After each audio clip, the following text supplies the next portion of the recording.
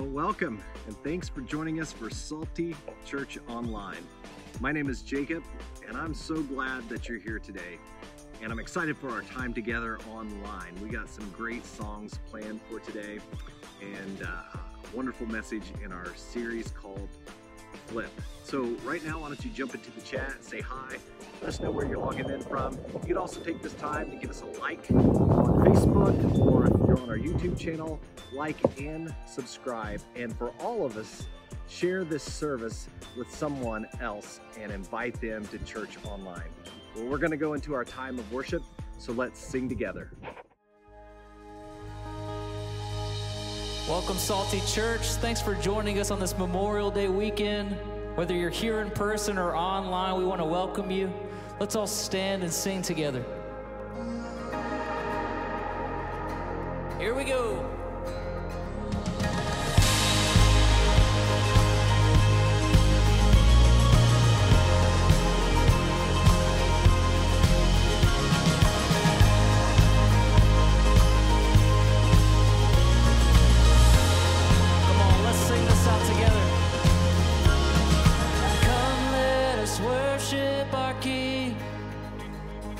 Come, let us bow at his feet.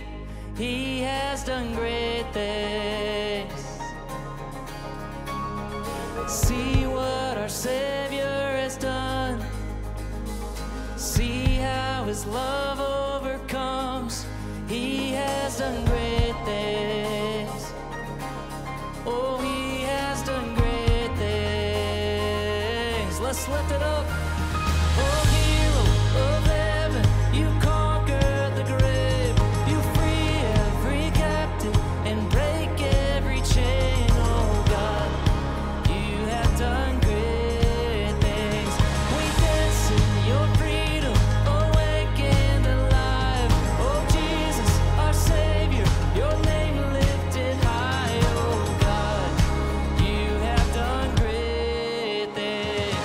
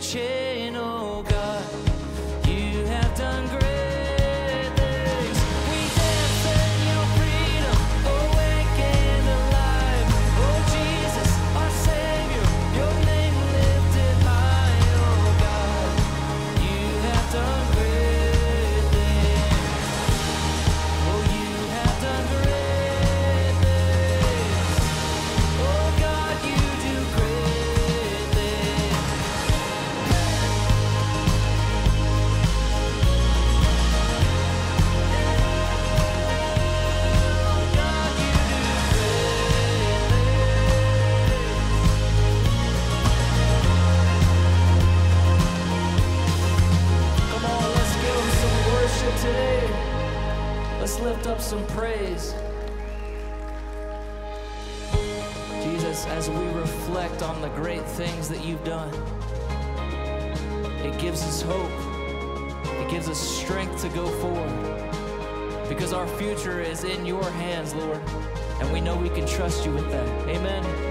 Let's sing this out. Just one word, you calm the storm that surrounds me.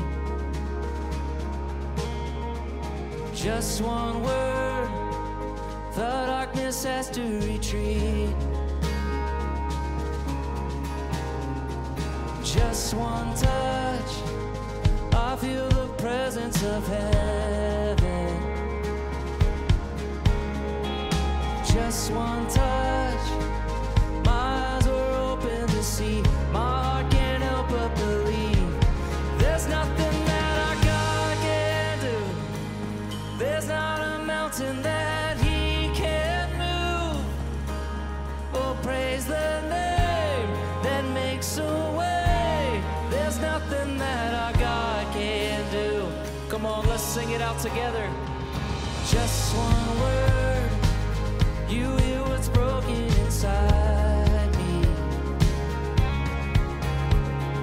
Just one word, and you revive every dream.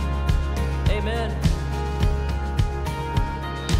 Just one touch, I feel the power of heaven. Just one touch, my eyes are open to see. My heart can't help but believe. There's nothing that our God can do. There's not a mountain that he can't move. Oh, praise the name that makes a way. There's nothing that our God can do. Yeah, there's nothing that our God can do. There's not a prison wall he can't break through. Oh, praise the name that makes a way. There's nothing that our God can't do. Yeah. Come on, we're gonna believe for greater things as we sing this out.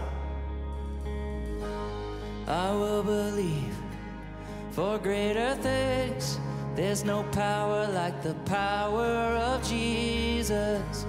Let faith arise, let all agree. There's no power like the power of Jesus. I will believe for greater things. There's no power like the power of Jesus. Let faith arise, let all agree. There's no power like the power of Jesus.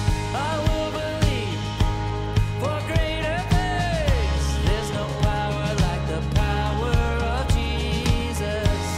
Let faith arise, let all agree. There's no power like his power. There's nothing that our God can't do. There's not a mountain that he can't move. Oh, praise the name that makes a way.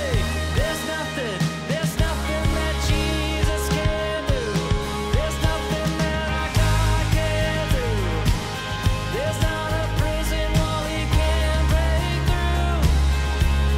Oh, praise the name that makes a way. There's nothing that our God can do. Yeah, we sing. Oh, oh, oh, oh, oh,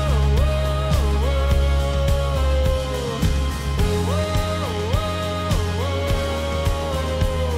There's nothing our God can do. We sing.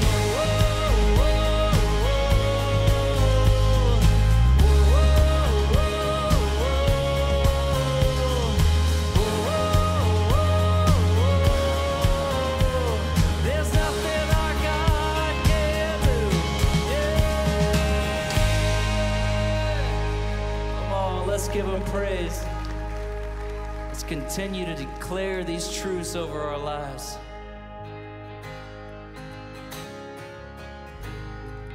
Come on, let's sing it out.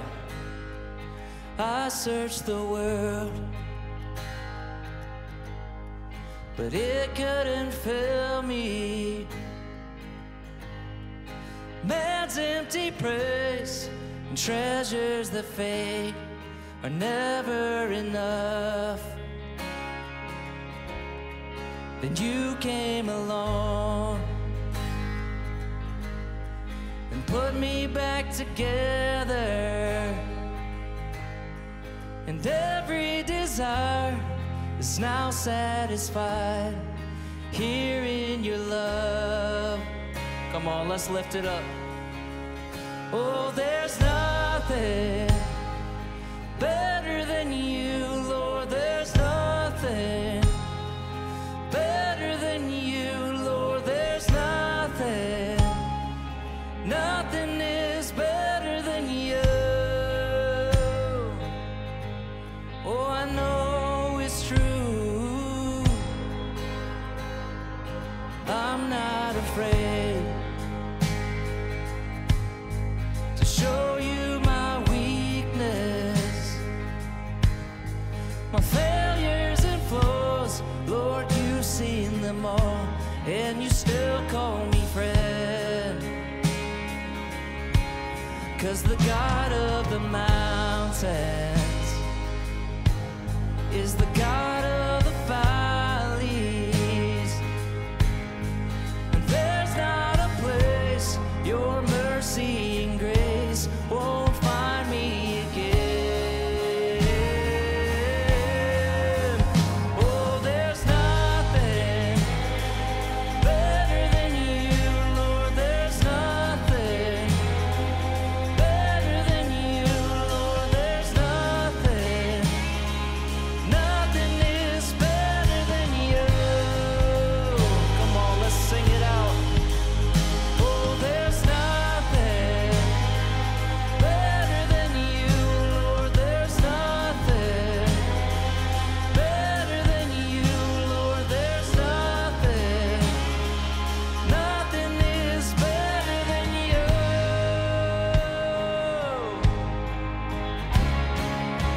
Come on, we're gonna declare this together.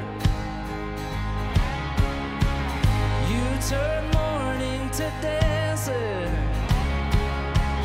You give beauty for ashes. You turn shame into glory. You're the only one who can. You turn mourning to dancing. You give beauty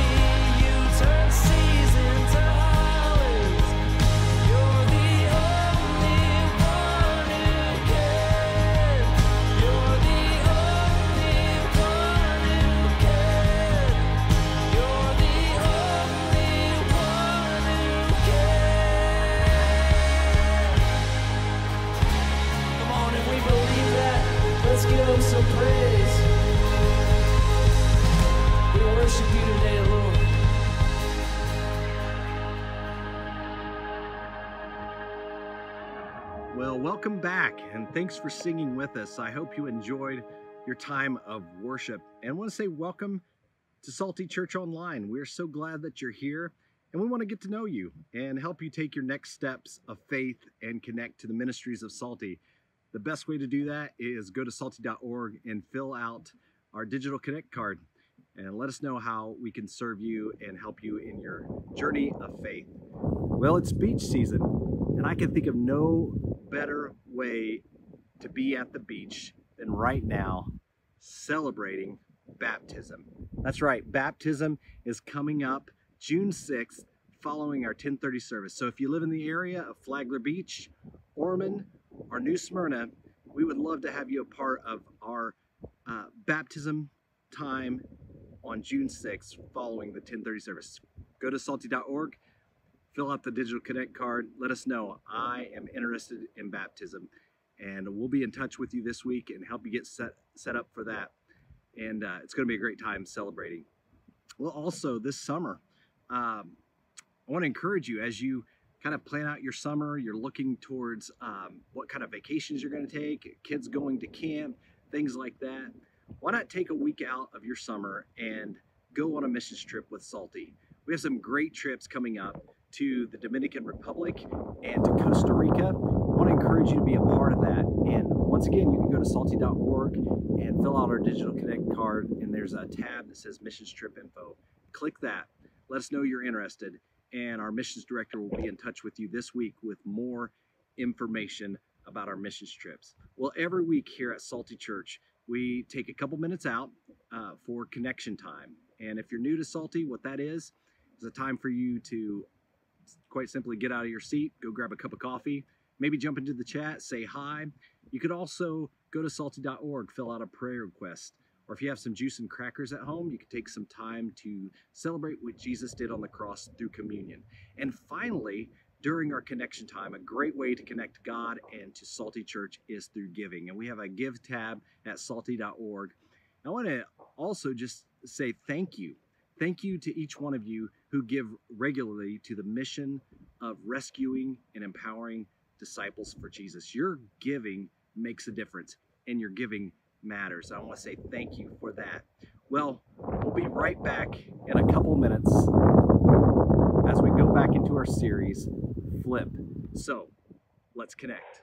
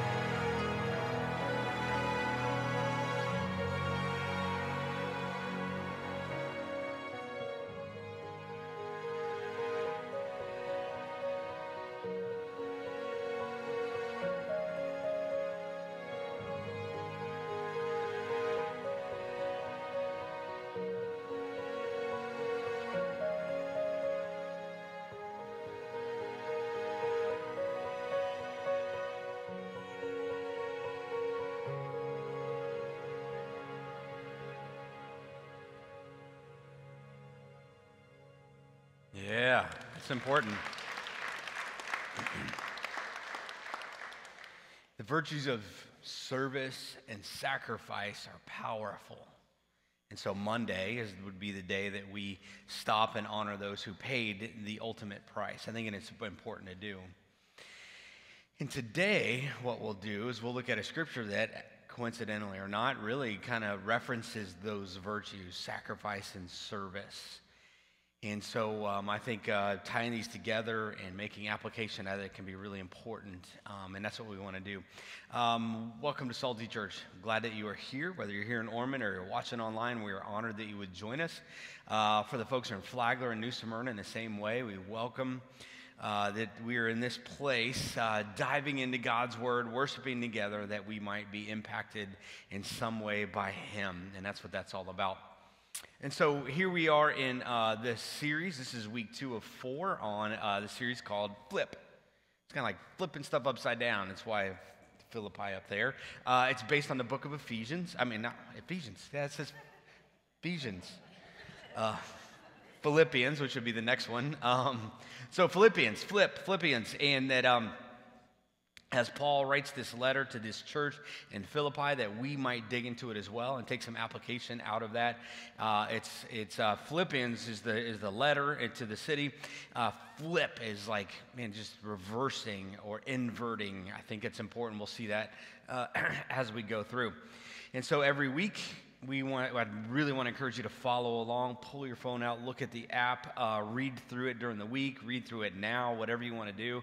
I really want to encourage you to be doing this so that you have ownership of it. My job is just to present and to challenge you in this. And so last week was chapter 1. Key verse in chapter 1 was verse 21, where as Paul is writing from prison in this confinement, not sure what's going to be next in his life, kind of thinking back, keeping perspective about his life, keeping it in an eternal perspective. He says this in verse 21. He says, for me, living means living for Christ, and dying is even better, which sounds crazy, right? It's like most of us are all about survival and doing what I can to live. And he's like, you know what? If I don't make it out of this, fine. I'm good. Then I'm going to heaven. I'm happy. But if I do, they let me out of here and I keep living, then that's great too, because then I can continue to serve for the sake of Christ. And so that was really the key focus for chapter 1. That's what we worked on last week. And then with that eternal perspective about it, keeping eternity in mind, I think is really helpful as we consider the things of today. So it's really easy to get caught up in the stress of today. But having an eternal perspective is going to make a difference. We turn to chapter 2. And in chapter 2, Paul goes on and begins to really challenge us in, I think, a really heavy way. You could spend weeks and weeks and weeks just studying chapter 2. It's a bit of a poetic part of this letter, but I would also say it's probably maybe one of the more powerful scriptures maybe in all of the New Testament. Chapter 2 is. So go back and look at it. There's a lot there. But what's really stood out to me as I was reading and studying was verse 5.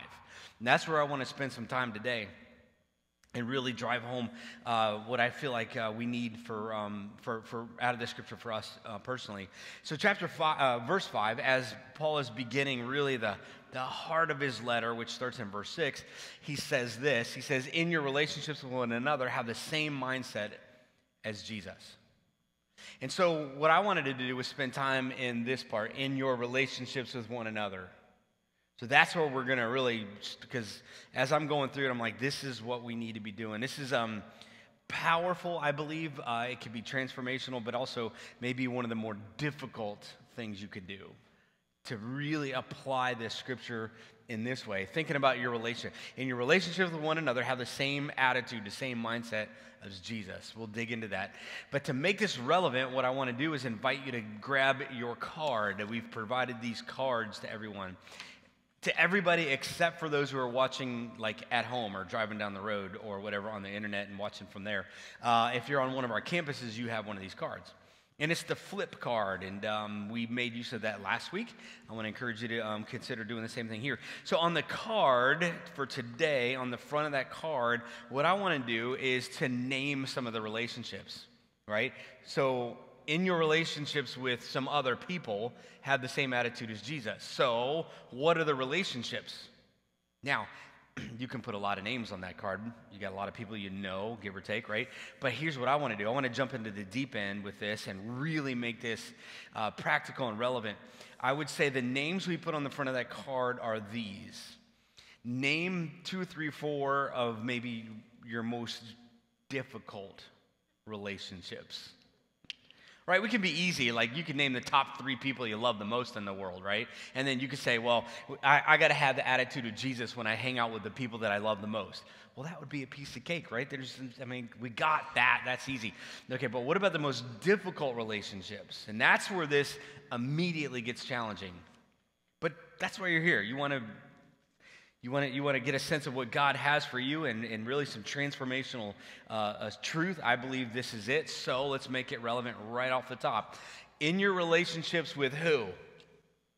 The more difficult people that you got to wrestle, and that can't be hard to figure out what those names are. And if it's somebody you're sitting next to, just fake it and put somebody else's name on there. Or spell their name backwards or something so they don't know. I don't know. Because that might happen, actually. So yeah, let's take Scripture and let's make it as relevant as it can be. Powerful chapter, powerful truth.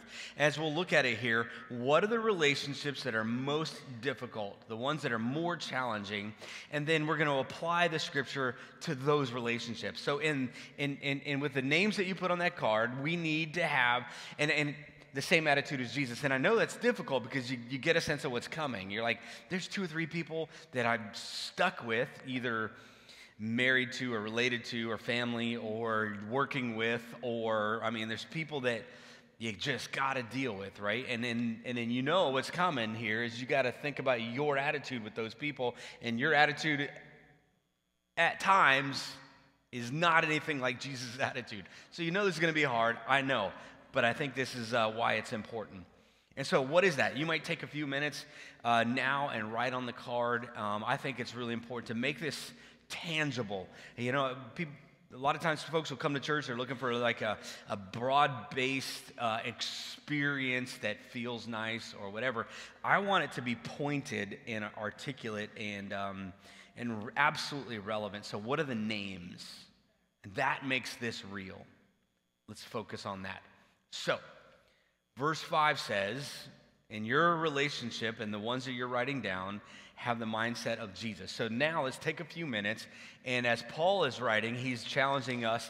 He's like, all right, so what comes after the colon there is, and let me describe to you Jesus' attitude.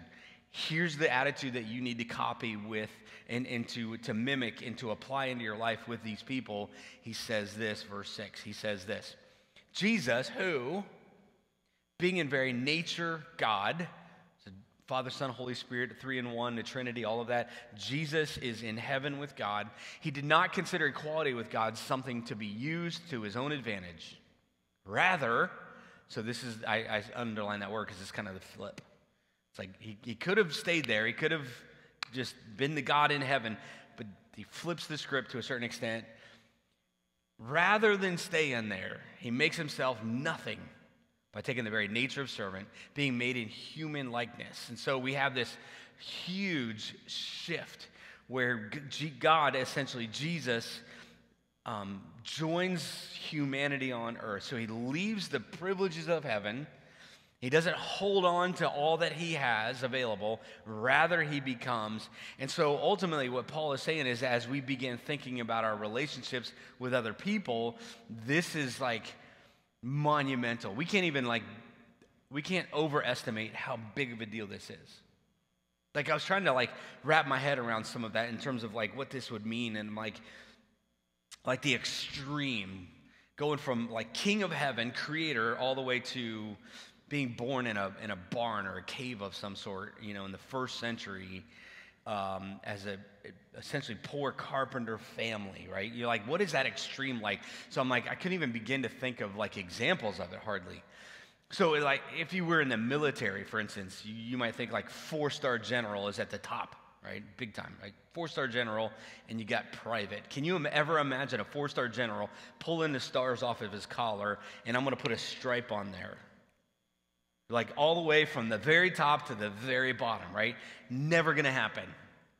And I'm not talking about like for a half an hour or a week or two, but like completely leave his position to go all the way to the bottom. It's like I don't even know if that quite does it. It's like CEO of like, whether it's Apple or Google or whatever, like multi-trillion-dollar company, and then all of us I'm going to leave all that, leave the salary, leave the privilege, and take an entry-level position at minimum wage. It's like the extremes of that. I can't even imagine. It's like what, like Donald Trump, like leaving everything and like signing it off, and then he's going to become like one of those guys that's shining shoes on the street corner. Like the extreme of that, or like the president of the United States, Joe Biden, is going to become a dishwasher at Denny's or something.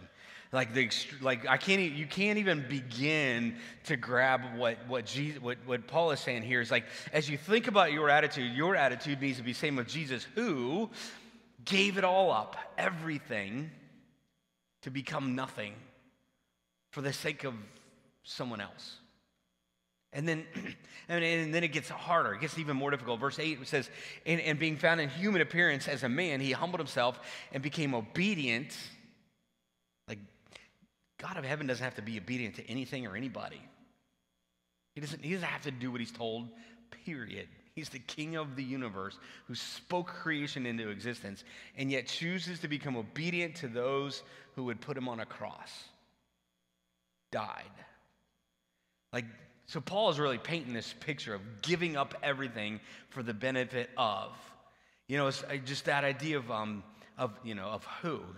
He's given it up. He's becoming obedient to death and he's doing this for, like, the king of creation becomes equal with people, and he allows them to treat him like a criminal, put him on a cross. It's like his authority, his privileges, his power are all set aside for the sake of an eternal relationship with broken people. Like, he does all of that for the sake of those who deserve it the least. And like, as we think about, like, God is going to, heal and forgive me of my sins. Like, it makes sense that you would be restored to relationship with God because you're not all that bad of a person, right? We kind of think that way. But Jesus did what he did for the most broken people. And so as Paul is talking about and challenging us, that in your relationships with one another, have the same mindset of Jesus who did that. Okay, so it's like you can't, the extreme element of this truth is extremely difficult. But nonetheless, I think it's important to consider that Jesus, who is doing all of these things, did it for the sake of those, for the most broken people. And we need to be doing the same. That Jesus gave up all for the sake of eternal relationship with them and me. Like, breathing is not as important as relationship for eternity. And so what Paul does here in chapter 2 is just draws out this amazing, like, the extreme one into another, and says, as a disciple of Jesus, you need to live like him. And it's so intense and so big that it almost seems hopeless. But nonetheless, the question is it true, and does it work? And what I do know is that it's without question maybe some of the most difficult things we ever have to do is treat other people in the way that Jesus would have them treated. To give up, to sacrifice, and you do it. We do it all the time, especially if you got kids. I mean, period, right? The things that we do for our children, right? To give up, to sacrifice, to provide, it's difficult. And what reward do we get? And we can joke around about it a lot, but really, seriously, like Christy and I, as we've been talking about that off and on lately, is that we got 6 kids, 2 of them we adopted, and I was in the back earlier talking to her, and I was like, how many like foster kids have we had? And we're like, 12. So on top of the 6, there were 12 others who came in and out over the years. And some for just a few weeks, some a little bit longer, all of that kind of stuff. And without question, it is the most costly, difficult daily sacrifice that we could ever imagine. And painful, more painful than rewarding. And so it gets, I like to be real about it. It is hard. And how often is it that we give up, we sacrifice, and we do for others, whether we're related to them or not, and it's difficult, and oftentimes it's like, you know what I want? I want to be recognized. I want to be rewarded for my efforts, right? Don't you? Like as you give, as you sacrifice, as you pay the price for other people, so many times those other people don't appreciate it, don't care, and they, and there just seems to be no reward in it. And yet, what Paul is saying is in all of our relationships, we need to operate this way. And I'm like, I don't think so. I don't know. I'm kind of getting tired of that sometimes, right? And yet, it's the calling that we have as disciples to do what Jesus did. And so, what's the reward in it for me? What's the, that's the selfishness in me, right? Like, what do I get out of this? But is it true that Paul is challenging us for this reason? Is it true that Paul wants us to follow Jesus' example in the most difficult relationships for the purpose of us understanding what Jesus did? And I probably should take that us out. I probably should make that Paul wants you. Paul wants me to follow Jesus' example in the most difficult relationships I have for the purpose of me understanding what Jesus did for me. Is that part of the reason for this? Maybe it's not all the reason, but is that true? For me, I want my actions, and every time I'm humble and sacrifice and I serve, and I want to be rewarded. Now would be nice. Okay, maybe not now, but soon. I want to see the upside of this. And yet, what you read in Philippians 2 is Jesus' actions in humility. What did it earn him initially? Dishonor and death. That's what he got. And I'm like, God, is there anything more difficult than this kind of thing? And so whether we're talking about parenting or friends or bosses or neighbors or whatever, in our relationships, we want to follow this pattern of Jesus. And it's like, I don't know. But to be obedient to this is important. And we know that it's not without reward. I mean, you read the whole chapter, right? You keep on going where Jesus does all this. He's obedient to death, even death on the cross. But then we see verse 9, therefore, God exalted him. And I'm like, there we go. A little bit of like reward in this. So Jesus, after it's all done, of course, we have Easter Sunday. You got the resurrection and then renewal and new life and all of that. But in the end, Paul tells us that God exalts Jesus to the highest place. And I think that therefore is because of his ultimate sacrifice, God exalts him to the highest place, gives him the name that is above every name, and that at the name of Jesus, every knee would bow in heaven and earth and under the earth, and every tongue would acknowledge that Jesus Christ is Lord. Lord, that's boss, that's king, put back into his rightful place. And so Jesus, in the ultimate sacrifice, is eventually elevated and lifted up. But I think what's important to understand and remember is by whom does he get elevated and restored and exalted? It's by God. And I get caught up in the temporary, right? In the momentary of things. And I want reward and I want recognition for what I did and I sacrificed and the things I poured. And I want it soon and I want it now. And I want my reward and acknowledgement by the people that I'm helping. We'll just start with kids, right? I want recognition for what I've done for you for the last XYZ number of years, right? And I need you to appreciate what I've done. And they can't possibly understand that. And when is there ever reward for any of that, right? And so many times I want the reward that comes from the people. And what I think Paul is reminding us about is that who do you serve? Because if I'm wanting to be rewarded and recognized by the people around me, the most difficult relationships that I have, if I'm wanting that, then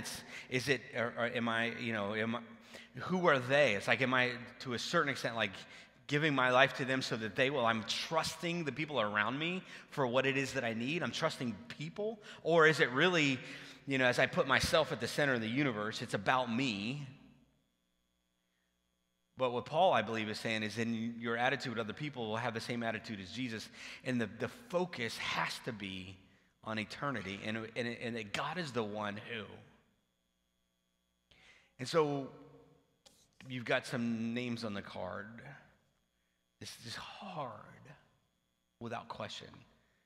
You know, so I might think, like, if you were to flip the card over and maybe rewrite that a little bit, you know, is there anybody, like, who's at the top of that list maybe that you have not been treating with the same attitude that Jesus might treat them because they don't deserve it, right? And in which case, to what extent do I ever deserve any good that comes my way? And so as you think about that list, you might flip it over. Is there anyone that's there that you maybe need to rethink that? And especially in light of the scripture in Philippians 2. In fact, I actually skipped verse 3 on purpose because I didn't want to make it like super hard right out of the gate. But verse 3 says, and those people that are on this card, do nothing out of selfish ambition or vain conceit, rather in humility, value them above yourself. Not looking for your own interests, but to theirs. It's like, man, that's hard. Really difficult. So we're called in obedience to do it. Why? In obedience, we're called to have that attitude of Jesus. Why?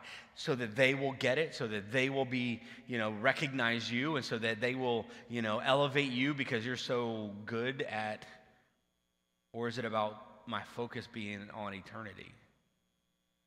There's an old traditional song that captures some of this for me as I was thinking through it. I'm going to put the song up there here in a second. We're not going to sing it, though we could. There is a clapping part to this. You can do that if you want. You'll recognize, some of you will recognize, not everybody, but many of you will recognize the lyrics to this iconic song. Clap along with them if you need to. So I think it speaks to some of this, at least in a fun way to start out. So no one told you life was going to be this way. Your job's a joke, you're broke, your love life's DOA. It's like you're always stuck in second gear when it hasn't been your day, your week, your month, or even your year. So some of you guys many of you would recognize this, right, from the theme song of Friends. I didn't say it was a church song. I said it's an older traditional song that gets stuck in your head sometimes when you hear it. It's like it kind of captures sometimes how you feel. No matter how hard you try, no matter what you do, it just really doesn't seem to matter. It's like, But, the way the song goes, of course, is, it's friends. And so I'll be there for you, right? I'll be there when the rain starts to pour. I'll be there for you when, because I've been there before. I'll be there for you because, you're there for me too. So this idea of friendship. But what struck me as I was going back over this, and it's almost silly, but nonetheless, I think we could baptize this chorus here. To what extent who do you trust to be there for you? Right? There are plenty of times I let people down. Plenty of times that those closest to me let me down. Who do we trust? It's really cute and it's awesome to think that you've got the right kind of 5 best friends that'll never let you down no matter what. It's nice to think that way, but is it really where it makes for a good TV show, but not reality. So what if we baptize the song and when you feel like no matter what you do, life is just going to get you down, that we remember that what Philippians is even saying is, what Paul's saying in Philippians is, who do you trust to be there for you? God says, I'll be there for you. Who do you trust when the rain starts to pour? Who are you going to trust when, oh yeah, God, you've been there for me before. And, I'll be there for you, God is saying, because I know we've got this relationship. It's not a bit of a risk with that little song there, but maybe if you hear it the next time, you might think about it a little differently. And maybe the bottom line for today is, who do you trust to be there for you as you give and sacrifice and serve? Who is it you do it for, but the one who will never let you down? So I want to encourage you to consider the names on that card, the more difficult relationships that you have and you got to deal with, and understanding that as you serve and as you sacrifice for their benefit, there may be some healing or even recognition, maybe, but maybe not. And then you do it anyways, because that's what God did for you. So I want to encourage you to take that card. You might flip it over and make some notes on there and consider this question. This will be our reflection question. Something to talk about if you're here with somebody, or to meditate on, or maybe to take some notes on. But in what ways can you bring an eternal perspective to those most difficult relationships that you've written down? Because in the momentary, it's like when you think, as I think about my kids going through whatever is difficult today, you get so tired and frustrated because it's always difficult. Man, I need to keep a long-term perspective with my children. I want my kids to grow up to be men and women of character, who are disciples of Jesus as for the long haul, for decades. And so many times I get caught up in the moment of today and getting through the day. So maybe as we're dealing with whatever the difficult relationships are, in what ways can you bring an eternal perspective into that? And maybe that'll help shift or change, and it may never change anything in anybody else, but it might change a whole lot in you. And I think that's what Paul is getting at here in this chapter. So take a minute, reflect on it, talk about it, write some things down, go back and read the whole chapter and apply that. And then after we've had some time to reflect on that, we'll come back and we'll close out. Let's do that.